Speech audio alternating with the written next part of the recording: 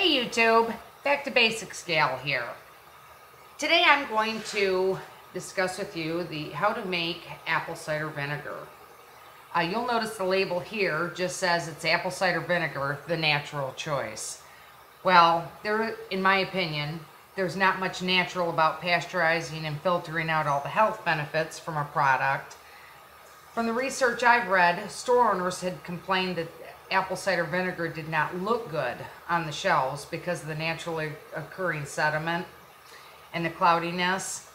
Anyway, so the manufacturers started filtering and pasteurizing apple cider vinegar, which resulted in the healthy enzymes and all the benefits being removed from the product.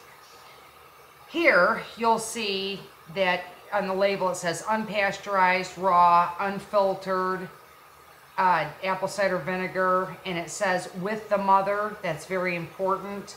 By making sure that it says with the mother, you'll know that you're getting all the health benefits like the high potassium, all the good enzymes that's offered by apple cider vinegar. Anyway, this stuff runs $5 to $6 a quart in health food stores and high-end grocery stores. That's the only place you'll be able to find it. Otherwise, you're going to get the natural filtered and pasteurized stuff for a couple bucks.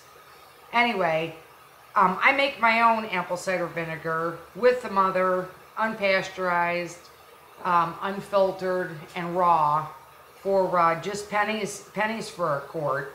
I'm going to show you how to make that. It's real simple, easy to do.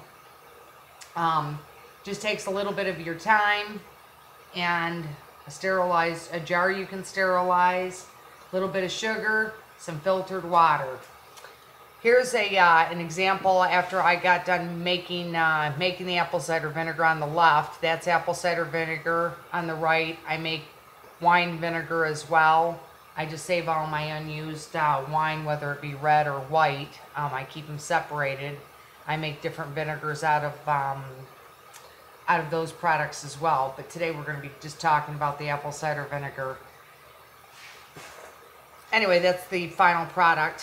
When you buy apples, I always buy organic apples, but what I've noticed is that even if they say organic, you're going to find that the producers will wax them, makes the apples look a lot better. The only place I've been able to get apples without the wax is going right to the apple orchard in the fall. Excuse me. So when you purchase apples, you're going to need to remove that wax. How I wash my apples, especially the ones that have wax on them, is I put them in warm water. I take a nice soft washcloth and I rub it until the wax is off, and you can tell once you remove the wax with your fingers. Anyway, so make sure you remove all the wax on the apples, because we will be using the peels and the cores. I don't throw anything away from the apple when I make apple cider vinegar. First thing you'll want to do after you wash them is take them, put them on a cutting board, and peel the apple.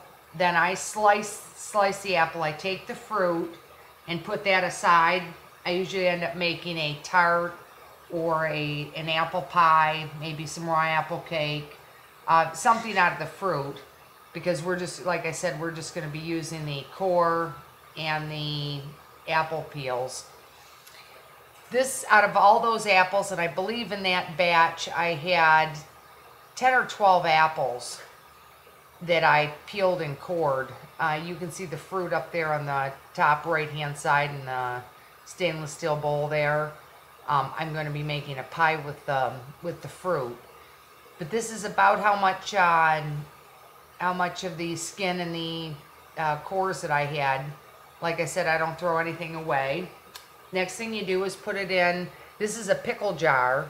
I put all the scraps in a pickle jar, and for every quart of water I use, you have to use a quart or a quarter cup of sugar. I pour that into the filtered water and stir it up to make sure the sugar's dissolved. Then I pour each quart over the apples until they're totally submerged. Here you'll see I have to keep a plate or a lid. I use a lid on top of the apples. You don't want air to get to the apples. I keep a smaller lid inside my pickle jar. I use it for fermenting. That'll keep the apple cores and peels submerged underneath the water line. It will begin to ferment, so you will see it'll start to bubble. Once you get the plate on there, you're going to leave the plate on there and cover the jar with cheesecloth. And I use a thick rubber band. I put it in a dark cabinet for 6 to 8 weeks, and you'll be able to smell it. The reason you want to keep the cheesecloth on there is because you will have bugs trying to get in there if you don't. And of course, after the 6 to 8 weeks, you just bottle it up, put a cork on it, and you've got yourself apple cider vinegar. And of course, out of the fruit, you make yourself a nice treat, which I chose to make an apple pie. Visit my Back to Basics Gal blog. I'll put a link to it. It has all step-by-step directions there. If I went too quickly,